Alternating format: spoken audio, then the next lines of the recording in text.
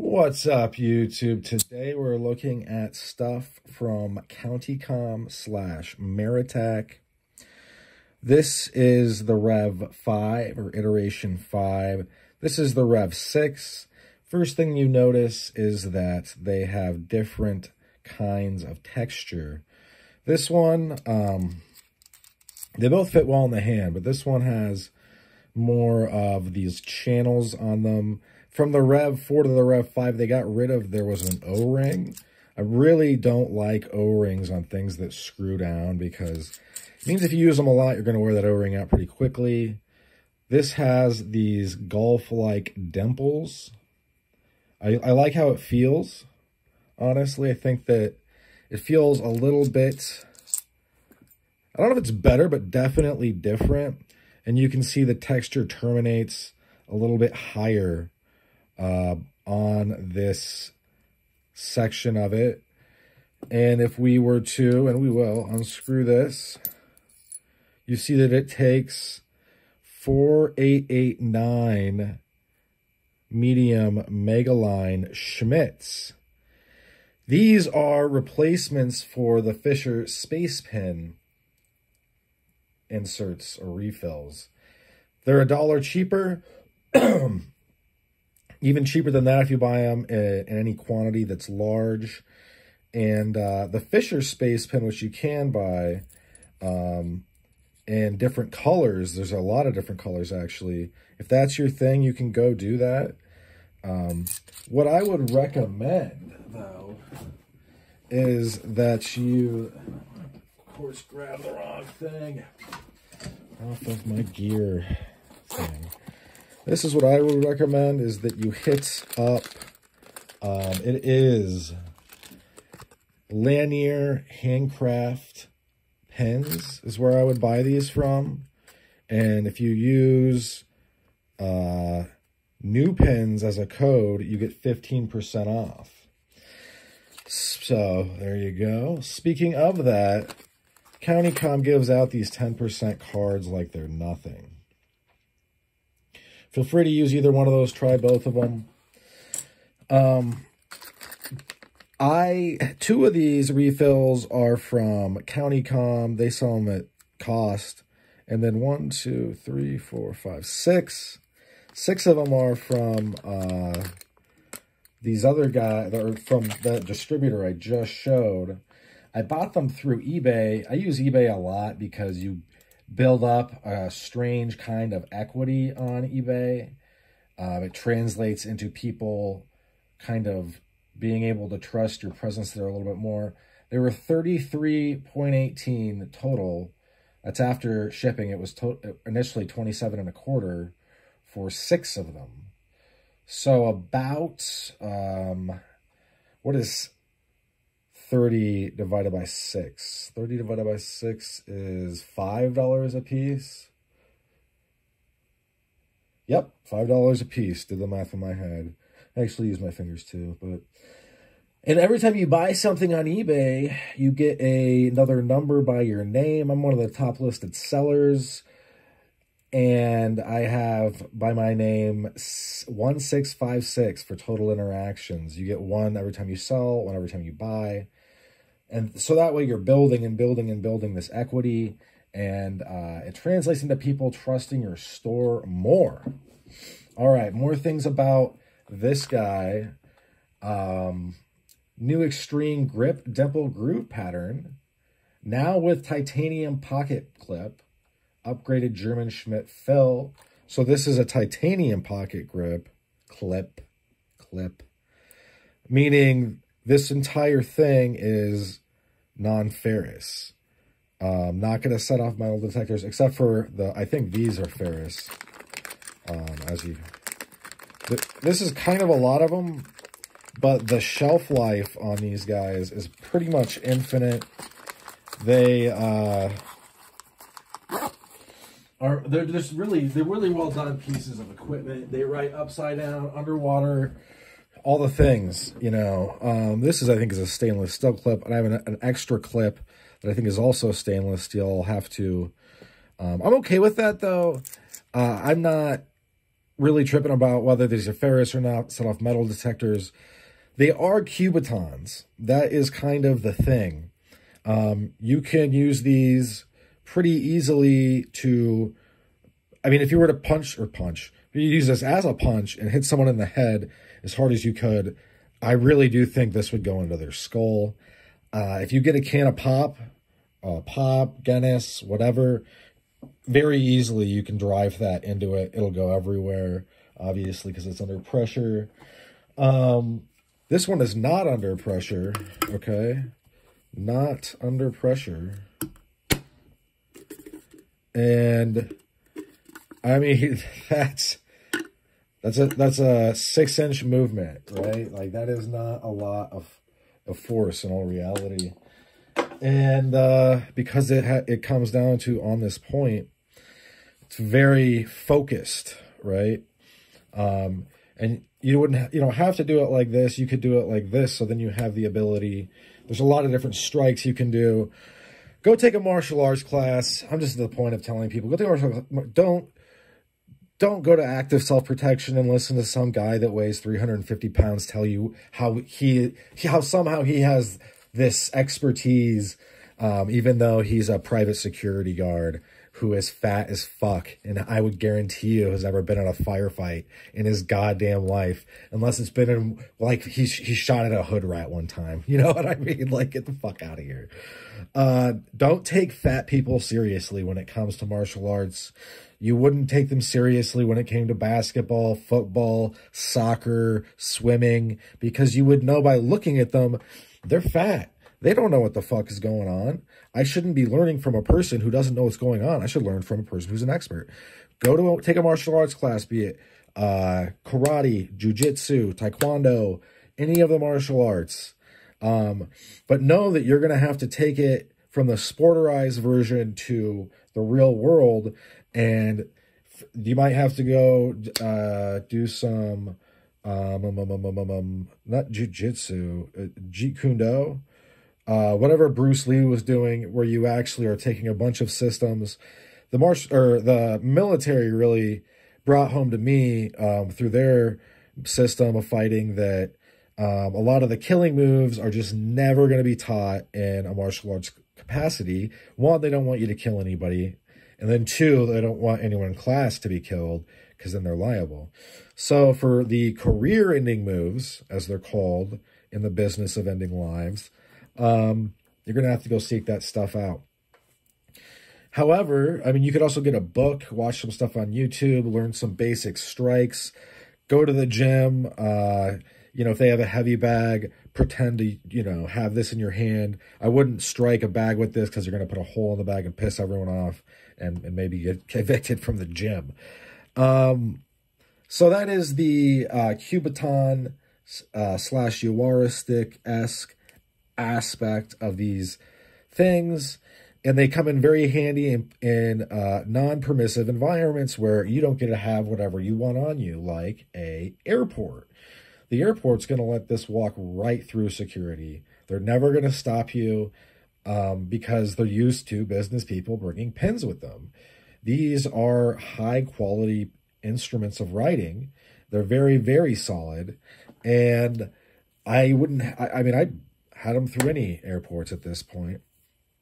You can also bring them into theaters, shows, concerts, where non-permissive environments, they're going to wave you down with a baton, wand you down, maybe do a hands-on search. They will let this in.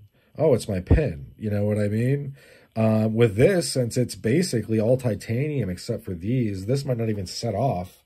If they have you walk through one of those detectors, might even set it off. So these are tools for non-permissive environments. They take the Fisher Space refill. The generic one is the Schmidt. That's what I would go with. They have black and blue for $5 a pop, more or less. And if you want to get green, turquoise, red, whatever, you can go to the Fisher Space Pen site. They have those for you for a little bit more money. They're like $7 a pop. You could get a couple if you wanted to have goofy colors or pretty colors. I collect fountain pen ink. At some point, I'll put them all on the channel, probably over the course of several videos, but not one for every ink. This isn't necessarily an ink channel, but writing is part of everyday life, and pens have become part of people's everyday carry, EDC, right? And working them into systems in a larger capacity, being able to take these guys into non-permissive environments through security checkpoints. This is a tool, right? You can write with it, and you could also fairly easily end somebody's life with it. And the reason I got this one, first of all, redundancy cures failures, cures the absence of gear. That's the way you overcome that kind of stuff, with redundancy. So if I, in my gear, this is a specific example to me, but like 2 is 1, 1 is none. It's a Yiddish saying, but it's one that the Marine Corps adopted when people are making their loadouts. How many of these do I need? If it's really, really important, you might want to have 2 compasses, for instance. You might want to have 2 canteens, because if we're out in an operation operating and something goes wrong and all of a sudden we're stuck out there for weeks at a time, you might, gear is going to get broken in these operations. So, but for me, the reason I got it, well, one, these Dimples are cool. They give you more of a grip, and I like the feel of them, and they look really, really neat. 2, I keep one of these in my tack pants that I wear, whatever tack pants I'm wearing. And switching this out from pants to gym bag, back to pants, back to, now it's in my backpack or my gear or my, messenger bag from that nuts. Yeah, I have a nut sack bag. I need to get on the channel. It's really nice. It was getting mixed. It was getting lost in the sauce is what was happening.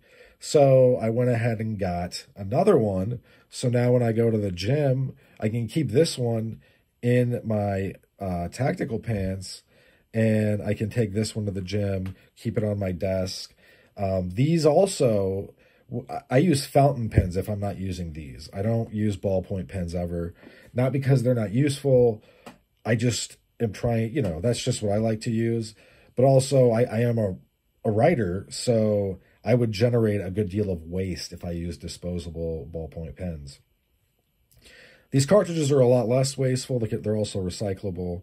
And I get that some people would think to themselves, well, for $6 for a refillable, I could get, 50 ballpoint pens. Okay, sure, yeah, that's true. Maybe that's right for you. But here's the deal. Those don't write upside down. The writing experience is pretty bland. And although in a pinch, yeah, I would use one. Or if I was setting out writing utensils in a lobby or supplying them to a classroom setting, would I, use these? No, I would use the ballpoint pens. They're not all the same. Thinking that and acting like they're all the same, that is ignorant. That is willful ignorance. So that's why I use them, and I've been using the one in this one. I traded it out from this one. I've been using it since I got it, and it's been over a year now. And recently I've been using it more and more, trying to run it out because I want to refill it, and it's not running out. So the amount of writing you're going to be able to do is not insignificant. It's a lot. And the experience is good. I've had a good experience with them. They do have their idiosyncrasies. Just so you're not surprised when you get it, I'll show you what I'm talking about. For instance, when it first touches down, sometimes there's been a little buildup on the tip, and you can do that. So what I will do oftentimes is, if I'm going to write, I'll come over here, kind of roll it off, and then go. You probably won't even notice it, to be honest. I'm being kind of dramatic and showing you that would normally have just dried. Is it waterproof? Probably not. I wouldn't think it's waterproof. That's why I use fountain pen inks that are waterproof. But I'm a writer. I'm more into this stuff. If you're not a writer, then you're probably never, not never, but it'll be years before you run through the cartridge. These are made in their private machine lab. I'm assuming in America, but that might not be the case. However, CountyComm/Maratac is a great American company. I have no problem supporting them. They have Ti-6Al-4V Titanium bodies. They measure in at 5 1/4 inches by 1/2 inch diameter. Doesn't require an O-ring. That was one of the upgrades. Internal threaded housing for added durability between the pin tip and back body. Beveled threading. It's going to be smooth. Way more than twice as much as the original Embassy pin at 2.18 ounces. Half the weight of a roll of dimes.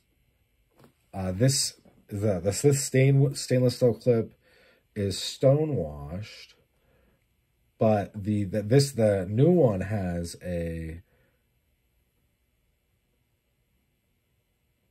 titanium clip. I just read somewhere. Let me look. Oh, the Schmidt refills, right, from -30 Fahrenheit to +250 Fahrenheit.